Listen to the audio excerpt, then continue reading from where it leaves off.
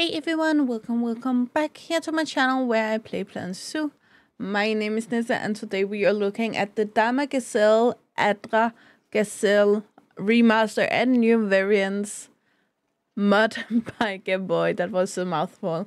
But the Dama Gazelle is of course one of the newer animals in Planet Zoo and therefore it's not one of the worst at all. But he actually makes put a focus on some of the things that I actually haven't thought about, but he have a really good point. On the picture here below me, you can see it from Zoopedia as is, the one that Frontier made, and there's clearly a big difference. Going over to Nexus, where you can download the mod, you can see here Dama Gazelle. He writes, increases dimorphism on Dama Gazelle and makes color brighter, as well as adding different variants to their markings. He continues down here, this mod improves sexual dimorphism of Dama Gazelle by tweaking the models of both male and female. Male has been made thicker and bulkier, while females have been made thinner and slim. Base texture has been changed to reflect proper white tones instead of grayish green ones. I'm a little afraid about that, but we're gonna go look at it in a minute, as well as brighten the belly. Frontier's default code has been moved to a variant slot described as cream code and is now a rare variant considering its darker colors, not so common in real life. New variants consist of a bunch of marking changes on their neck, shoulder and blanket. Some of them having those areas red, while others have them white. One of the variants also adds thigh markings. Juveniles have not been altered other than making them smaller, and then he goes into the mod needing XE and so on. So, what did I just click? For the, I think it's male, we're gonna look at first. Could you stop? Okay, I'm just gonna... There. Okay. For the male here, he's begun bulkier. He actually doesn't look bulkier for me. However, the coloration's different. It's also very different. As you can see here, it's much more white. And as you know, white is a really rare thing to happen in the wild. It doesn't seem white in most places, but especially here on the highlights, it looks very white, so we will have to look at that in the game. It didn't seem to change much with the horn, but in general, you can see the colorations is very different.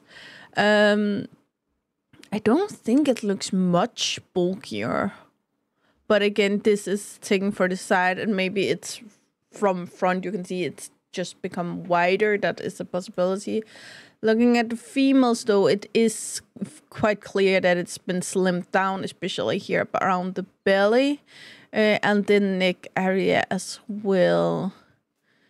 The mouth area here also looks a little interesting, but besides that, we do not have a lot going on. We have a white coat and blanket with red neck, white coat and blanket with red neck and shoulders. Yips. And white coat with red neck, shoulders, and thin markings. Now, I haven't actually looked for any of these colorations, so I'm not sure what I actually got in the game. We're just gonna jump into the one I have here in Future Life Sub-Sahara Africa, but it seems like they're all the same. Yeah, pretty much. But again, I only had the original color in here. I haven't bought any more. So that may have something to do with it. I will mention though, they look very, very light now, and that is of course the point, but it's also something that I just think sometimes seems a little off. Maybe I can see I have the game here, and then over here I can see the screen with my recording, and the color difference from my gaming screen is much brighter, much wider than my recording screen. So maybe it will appear a little more or less white on your computer. That is quite a possibility. I will say though, even though he did make it much more white, he still made these different hairs with shadows or such. So it's not like he didn't make it bad or anything like that. It still looks good. It's not like one white flat surface. So I'm not mad at it, but I think maybe I just need to get used to that color, because it's zooming in here, it looks quite good. It's just from out here, it looks off that it's so white, because we're just not used to seeing so white animals. As he mentioned, he really didn't get into much with the babies. Now, what I want to see is, can I actually tell the males and females apart? And I actually guess that this is a male. That's actually our alpha male, and then this is the female. Yes. Now, it was a little cheating. It looks like they're about to mate. But looking at it here, there is a difference. You can see here the girl, the female here, have a bulk here on the belly where the baby would be in. Where the male's bulk is further back. I know he's also standing a little more back, but you can see the indent here is on a longer stretch than it is up here. The neck area for the female is also much thinner.